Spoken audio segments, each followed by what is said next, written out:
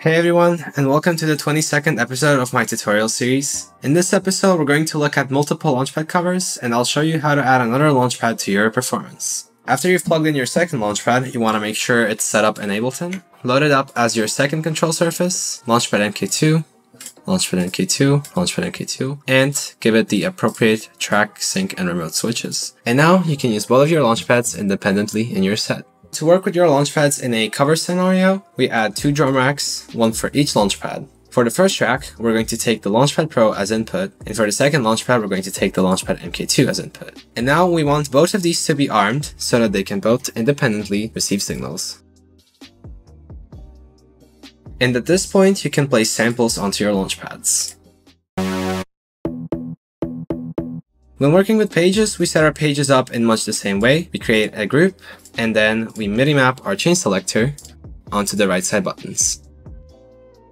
And now, pressing buttons on either Launchpad is going to switch the page for us. This is a bit more complicated if you're using the wormhole method, so I'm not going to go into that right now. You can go ahead and do the same for the other samples track.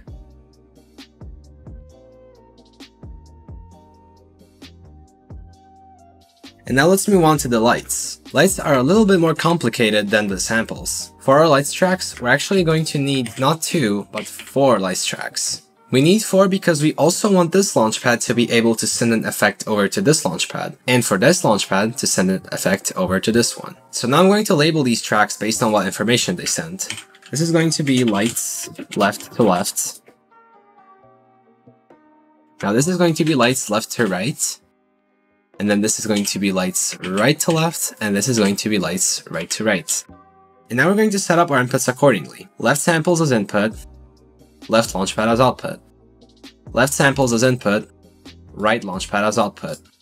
Right samples as input, left Launchpad as output, and right samples as input, and right Launchpad as output. And finally, switch all these tracks to monitor in, so we only need to arm the samples tracks. And now at this point, pressing my buttons will actually give me light effects on both Launchpads. From here, you want to create MIDI effect tracks, and then design your effects. Let's design an effect that goes from this corner over to this corner. I'm going to start it on this here button, and now I'm just going to make a few arpeggiators here. So let's start with this. And now create a group properly, so that I can play each one of these. And now I'm going to trigger them based on link delays. And now my effect goes up to the corner. Let's give it some color.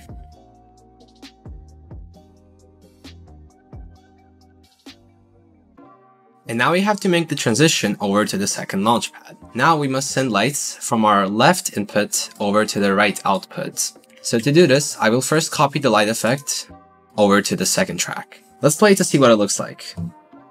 So right now we have the same effect looping on both Launchpads. Most of the time, you just need to delay an effect in order to have it display smoothly, as if it would glide across the Launchpads. So I'm just going to generate a note length delay, and if my delay timing is right, the effect should smoothly glide across the two Launchpads. If this were to be a light effect that was triggered on the right side, I would do it very similarly. This will be my track for displaying lights on the right side, and this will be the track for displaying them on the left side. And then I would add the delay depending on which direction my light effect is going. If, for example, a person had access to a third Launchpad, they would similarly set up their Launchpad and preferences, just like I did for my second one, and then they would actually need to create 3 samples tracks, that's 1 for each Launchpad, and then 9 lights tracks, because each Launchpad has to send lights over to each Launchpad. So you would have something that looks like left to left, left to middle, left to right, and then you would have middle to left, middle to middle, middle to right, and then finally right to left, right to middle, and then right to right. A similar principle applies to any higher number of Launchpads. You just gotta create more tracks. And in the end, if you want to do pages of light effects, you would group all of your MIDI effect tracks